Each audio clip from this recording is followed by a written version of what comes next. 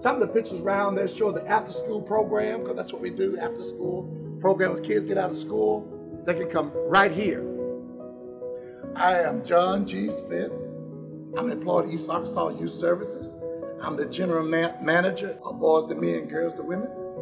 I came to work at East Arkansas Youth Services almost 30 years ago, and it seems like that we have always had to fight for reforms in this system. When it comes to securing major reforms of a system like the juvenile justice system, sometimes it takes years to get it done. You're dealing with very difficult, complex issues that have been around for definitely decades here, and it's an evolution.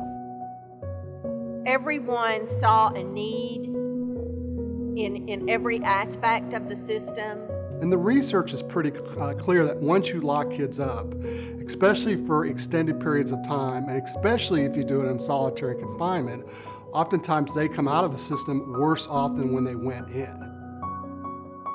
In the past, when the legislature met, sometimes we were at odds with each other. You have people that care a lot about an issue, and sometimes personalities get involved, and people get passionate and get sometimes entrenched in their own positions.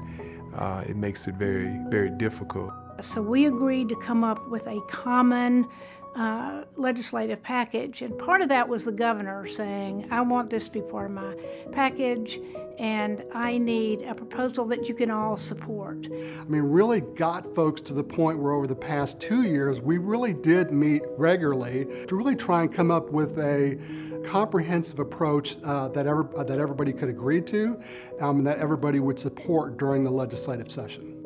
A perfect storm happened. You had the right people with the right motivations and right interests come to the table, and that's why we were able to see success this particular time versus other times.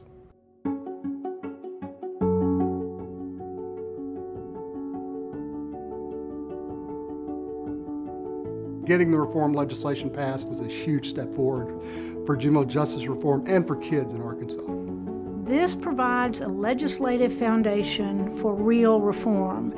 It's not a quick fix, but we hope it's a longer lasting fix. And a lot of the hard work occurs after you get a major reform bill passed, because it's got to be implemented.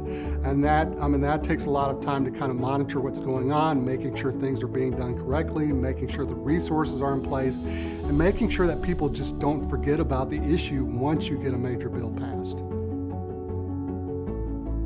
Usually foundation dollars cannot be used during a legislative session for things like lobbying. So that's why donations from individuals are so critically important, because they give us the capacity in the months right before a legislative session, during the legislative session, to do a lot of the key work that needs to be done on an issue like juvenile justice reform. You know, there has to be somebody that's always fanning the flame, so to speak, for reform.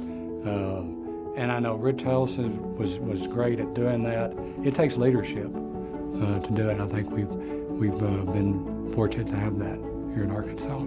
The fact that Arkansas Advocates continues to support juvenile justice is admirable and extremely important to our efforts.